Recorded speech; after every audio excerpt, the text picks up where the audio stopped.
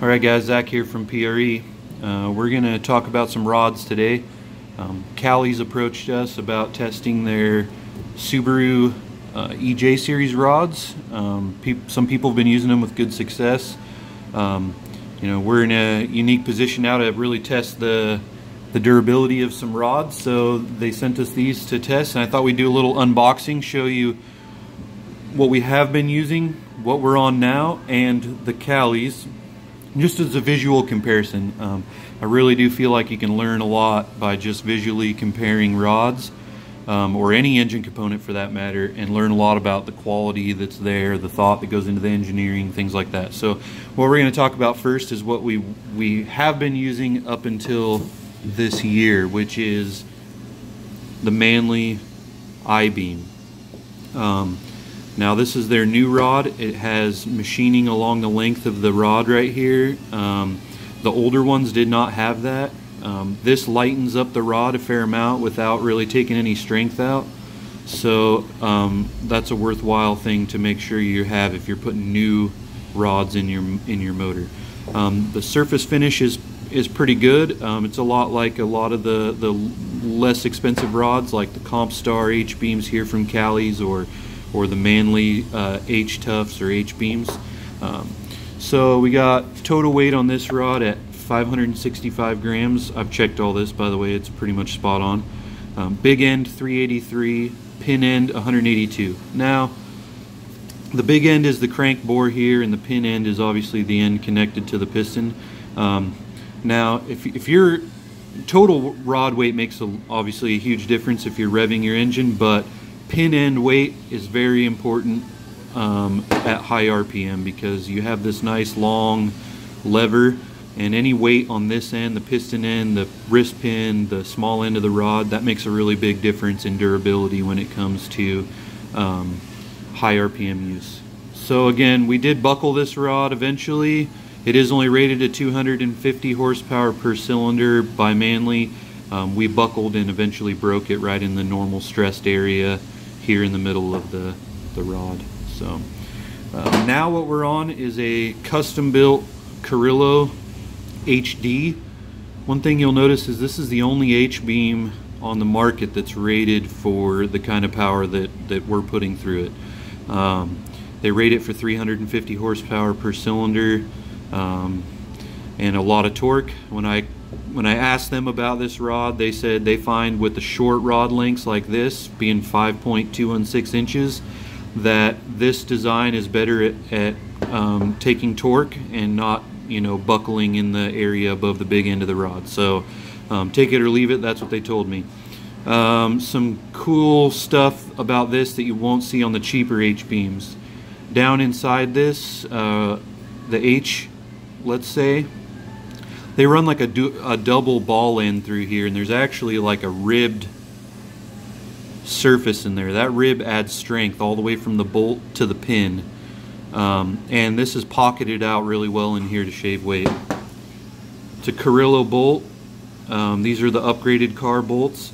I really like the 9/16 head on these. It makes it really easy to torque, because you can get a nice big socket on there.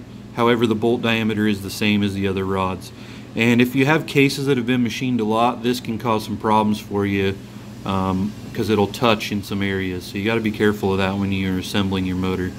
One thing about these, and these are a low volume unit, I only order them in sets of 3, they're quite expensive, is I've noticed on the billet cranks, at least from Manley, that the big end of the rod is too tight, and you will need to machine these a bit to enlarge the thrust clearances for big power.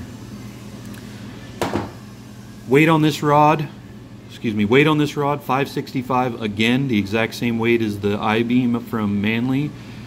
383 grams on this side. However, the pin end, the reciprocating weight, let's say, is slightly lower at 10 grams less. Oh, the other thing I wanted to point out that I wasn't a fan of on this rod, however, it's still got plenty of material here, but this is the same blank as their shorter rod, but because it's +2, they simply moved the pin up in the rod, so you can see how it's eccentrically bored kind of on the end of the rod there.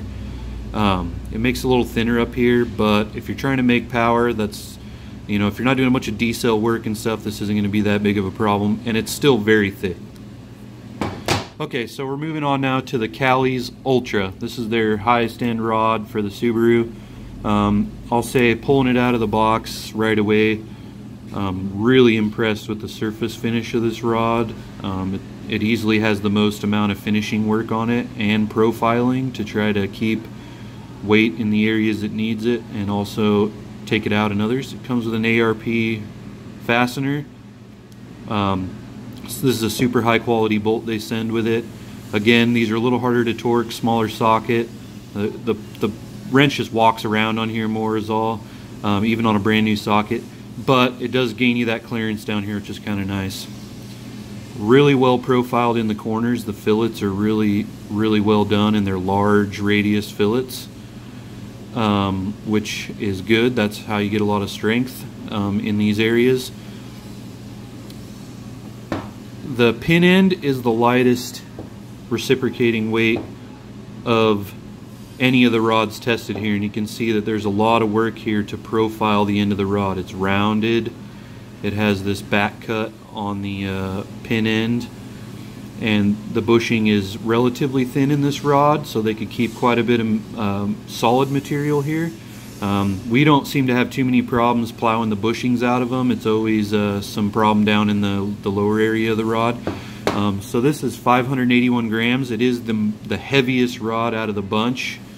But you can see areas where they added a lot of material in here. The nice thing is, though, they did take it off of the pin end to put it in down here, which is nice. So we'll be testing this rod.